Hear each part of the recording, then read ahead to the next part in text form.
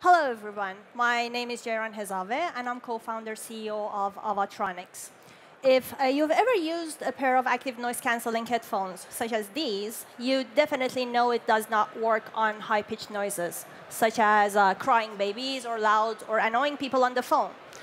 Noise is the modern-day hazard. It's distracting, it's stressing, and it's everywhere.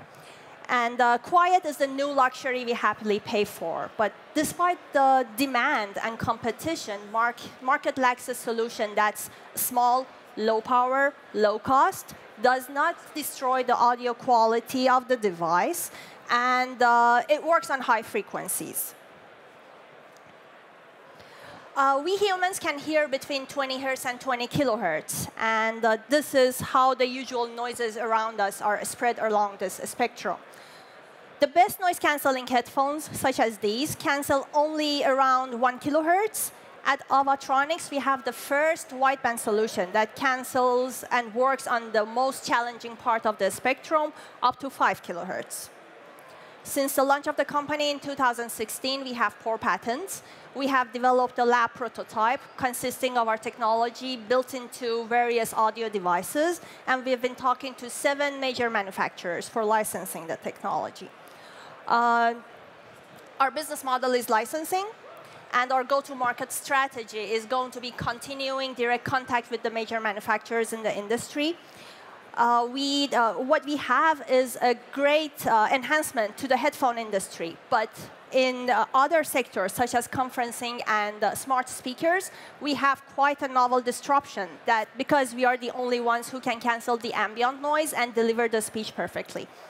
The feedback has been unanimously positive so far, and everyone we have talked to wants to see a demo unit consisting of our technology built into their own devices of choice, and we need 1 million in order to deliver the demo units and continue negotiations to seal at least 1 deal in 2018.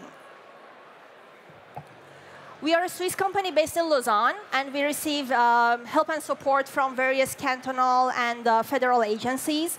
We have a great team on top of a great project and product. And you can see the list of our people here with complementary technical and business background. Thank you very much for your attention. Thank you, Ceyran. Thank you so much. And let's move on to questions. How do you think about structuring these licensing deals in terms of, how much would you charge the manufacturers, and what does that translate into cost for consumers?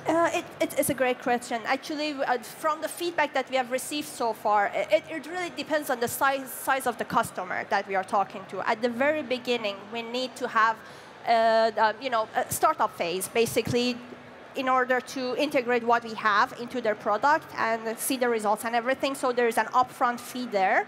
And from there on, based on the numbers of the headphones or, I don't know, the conferencing units or whatever that they want to sell, we can have a portion upfront, and from there on per device. But sector to sector and customer to customer, it changes. Because some of the customers we have talked to are multi-brand, and they are active in all of the different sectors. And there is an indication of exclusive licensing and, by some of them. And that would be a larger lump sum.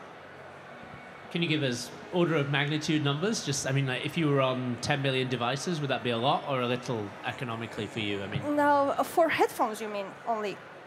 I'm just trying to work out how many devices does your technology have to be on for this to be a big business? The exact number, I don't think I would have the best number here, but you have the market sizes for the various sectors that we have here. Headphone by itself is supposed to reach around 24 billion. I know that number. It's millions. Actually, practically, it's millions. If you were on millions of devices, then you'd be doing what, more than €1 per device? Well, what we have seen in something like the 12 million is only for licensing, and we have no COGS or anything. It's for like $5 per device that we want to license. Great. So no more questions. Thank you. Thank you, Sure Ceyran from Thank you very much. AVAtronics.